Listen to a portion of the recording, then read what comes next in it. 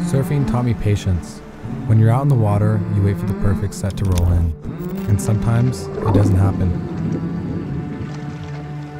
But when it does, it's like nothing else matters. It's me, my board, and the energy of the water.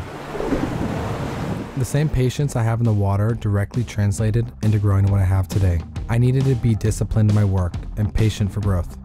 I remember the first time I held a wrench, tucked behind the family trailer, taking the training wheels off my PW50. I wanted to keep up with my older brothers while they rode their motorcycles. Not much has changed since then.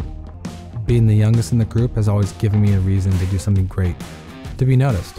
I'm still proving myself. Being 22 in an industry inundated with competitors twice my age has made me more driven. I debated on going to college. It didn't feel right, but I felt the social pressure. I thought it was expected of me at the time. On my first day of college, I got a call from a family member that family friend and mentor of mine was passing away.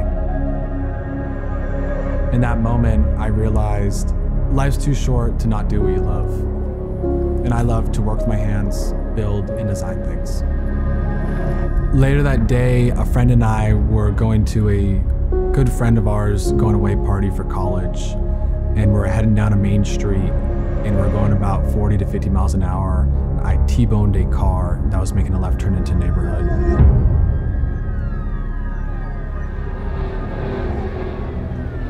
My bike burst into flames, and next thing I remember is flying through the air a couple hundred feet and hitting the ground and trying to stand up, realizing I had multiple broken bones and I couldn't make it.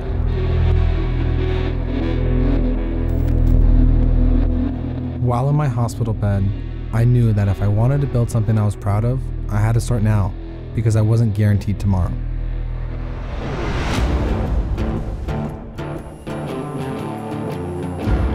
After weeks of putting my thoughts to paper, Vanspeed was born. It was always in the back of my mind to make a product that still felt true to the things I love. Traveling, surfing, riding motorcycles, and getting my friends together. There was no better fit at the time than Sprinter vans. I had seen the trend of these vans begin to take off, but noticed there wasn't really anything out there that bridged the gap of design and functionality.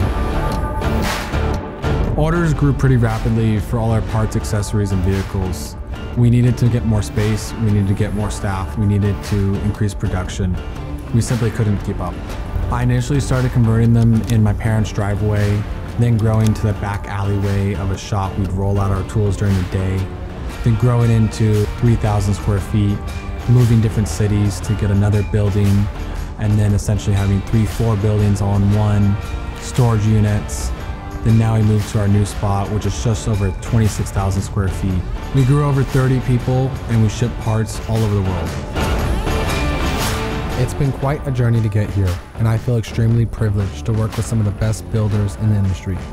From fabricators to design to upholstery to our incredible sales crew, our team is what sets us apart. My passion for action sports and bringing people together hasn't stopped.